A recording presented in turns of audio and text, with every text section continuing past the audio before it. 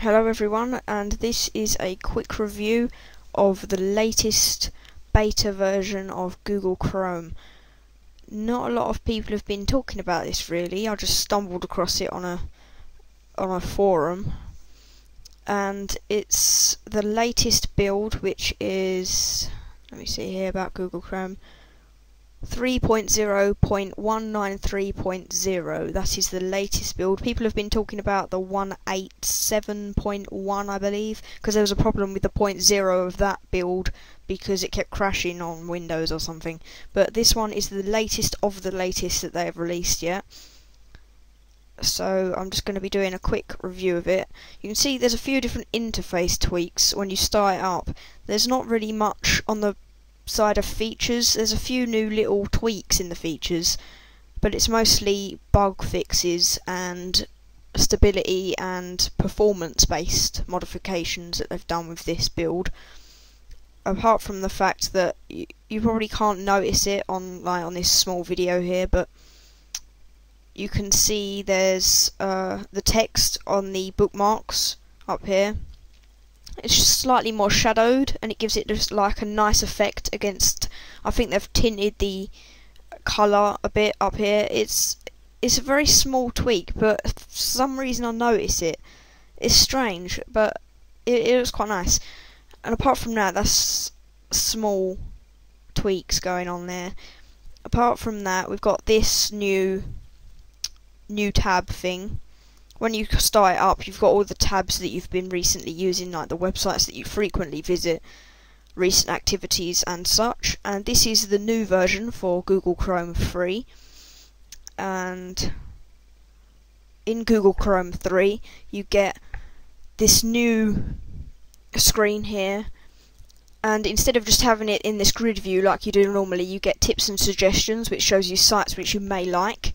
And you get like all the recent activities, and you can customize it here. You've got like all of the recent ones which highlight as you go over them, like I'm doing there. Or you can click this button and it puts it into a list view, which you can just use. Or you can hide the recent activities down there. Or you can hide recommendations. You can do both. Or you could show both, or whatever you want to do. So it's a little bit customizable. It's a better layout, and it's quite nice. Apart from that, there's not really any real differences. You still got the incognito. Apart from that, there's no real changes in the interface. The speed obviously doesn't show much difference. Apparently the speed is much faster than that of Google Chrome 2. I haven't really noticed it, but then we're talking milliseconds, so you wouldn't really. But it is the fastest browser that I have used. Apart from that, there's obviously like you get directions to the official websites, which is quite good. You can pin these as well. You can pin it there so that it stays there as well, and you can just get rid of them.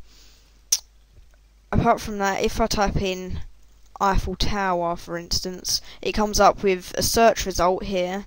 It's got these little icons now, so you've got a search result, and this is a web result, like a official website, which is the official Eiffel Tower website there. See, this is the official website. Or for instance, if I type in Win, it comes up with Win Supersite, Paul Farrett Supersite for Windows, which I went on earlier, which is there. You can see that's the website. You've got Google search for Win. You've got all of my favourites, like the favourite bookmarked applications. You've got all of my bookmarks are either on the tab or in the folders there, and these three are in there. You've got the stars showing that, and you've got the website one here, and then you can press that and then it goes to all of the other results, 53 others and whatever from there. So apart from that, there's not much real difference, but it is good to try out, see if you can find any other tweaks in it apart from the ones that I showed.